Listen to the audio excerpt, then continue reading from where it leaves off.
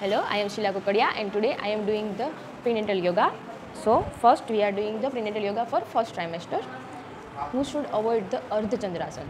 So anyone has the post-major surgery, post-major injury and toe injury, knee injury, so they should avoid this asana. And also anyone has the vaginal bleeding, vaginal pain, heart disease, lung disease, also dilated cervix, short cervix, placenta previa, so they should avoid it and also take a consent from doctor and then do the asana. So first, stand on mat in Samarth position.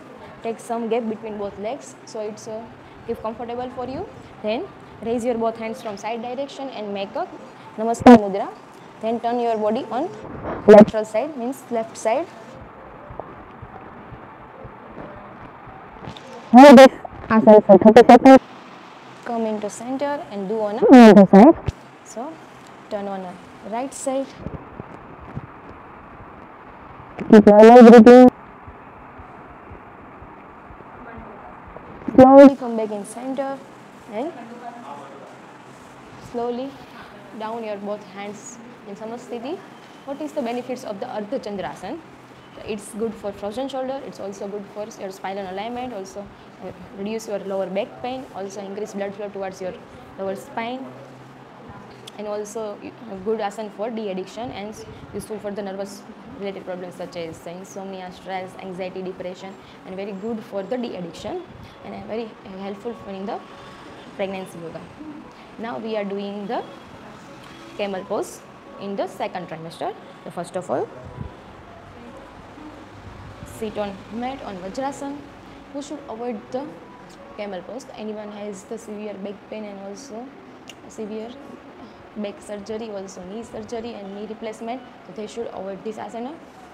So first of all, sit on a Vajrasan, then stand on your both knees.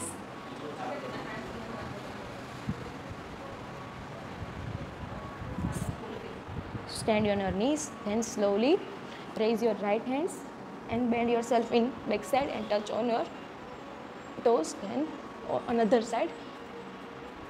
Bend yourself, do not overbend. Keep normal breathing. Hold this asana for 30 seconds to 1 minute.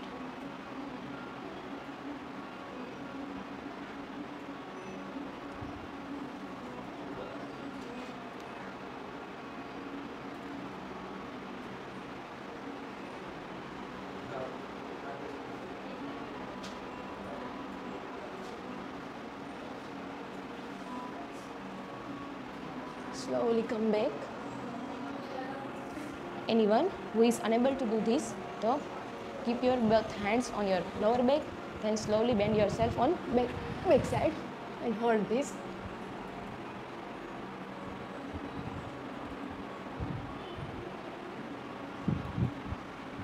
Slowly come back.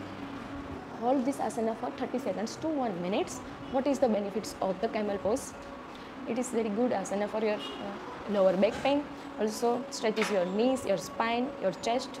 It also expands your chest, so good for the respiratory problems such as the COVID, asthma, pneumonia and bronchitis, and also helpful in the heart problems, related problems such as the high blood pressure, cholesterol, heart attack, and also increase blood flow towards your spine and brain, so good for prevent hair fall and also reduce stress level, anxiety, depression, and also reduce double chin, so which is helpful in the thyroid.